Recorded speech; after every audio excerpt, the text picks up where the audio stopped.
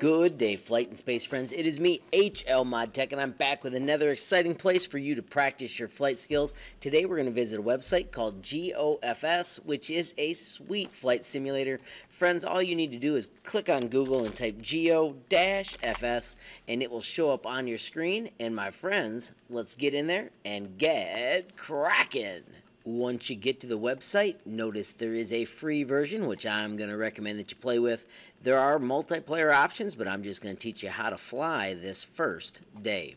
So when you click fly, you will be in. It takes a few moments to load. Make sure you give it time. And check it out. It puts you right out on a runway. P is pause, so that way I don't have to hear the noise as it's running.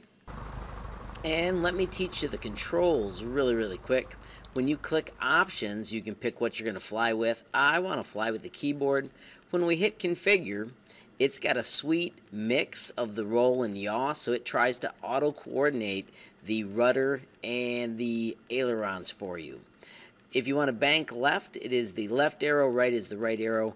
The pitch, which is your elevator, is up and down. You can steer when you're on the ground using the greater than, less than symbols. You can use the space bar as a brake. There is also a parking brake, which is not on. I'll let you know that right now. It is the semicolon. Your throttle is plus and minus. You can also use the numbers on the keyboard. Page up and page down, I'm not sure what they really do because they have the exact same list. To trim your elevator, it's home and end. To make your trim back to neutral, it is delete. E is the engine switch for your power key. Your gear, if you want to toggle it, if you have one where the gear does go up, is G. Flaps are the brackets. B is the air brake. And X is to get rid of the animated parts. When you click on the little options, that goes away, so you can always pause and bring it back.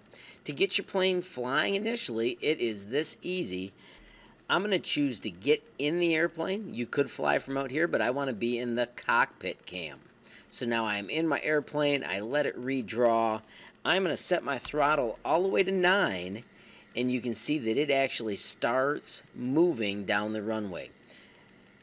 If I tap those less than, greater than, that's how I turn it left or right. You can see right now I'm hitting a little bit of airspeed, so it's starting to get up.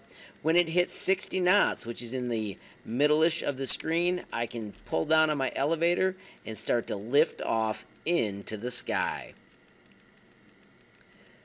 Your altitude is on the right. Right now you can see that I just hit 200 feet. I'm going to go up to 500 feet and then level off. So I'm going to pull back on my elevator a couple more clicks. And then once I get to 500 feet, I'm going to actually start banking and fly around just a little bit. There's 400 feet.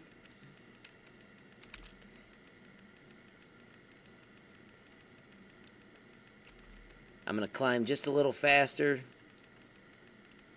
Bank once to the left. Remember, less is more when you're clicking your rudders and such.